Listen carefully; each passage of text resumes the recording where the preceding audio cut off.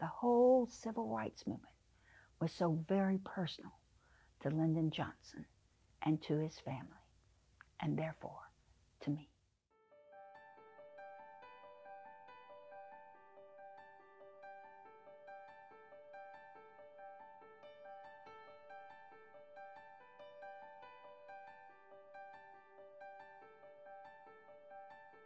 I was there August 6, 1965, when he signed the Voting Rights Act.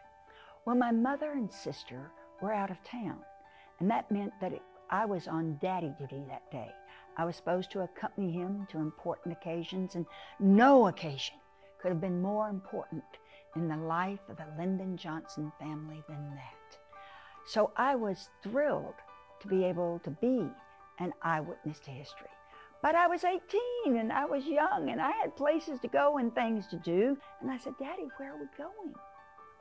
And he said, where are we going? We're going to the Congress, Lucy.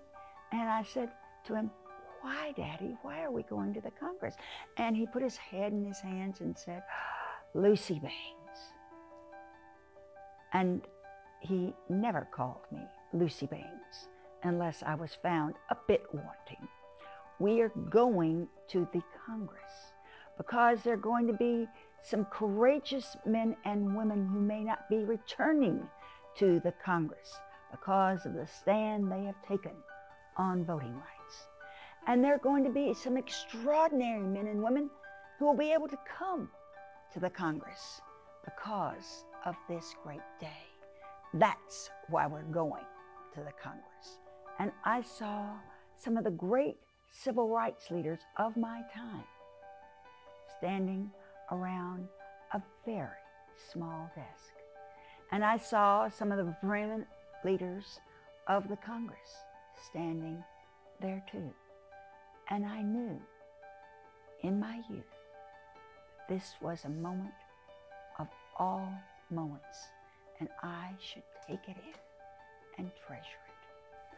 I had done nothing as everyone else in that room had done to deserve to be there. But it was a thrill of a lifetime that I will treasure for all time.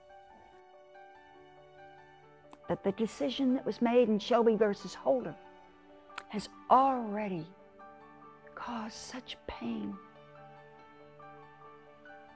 such isolation, such anger, such hurt, such disappointment. So many people. It has pitted us against each other in ways that are not necessary.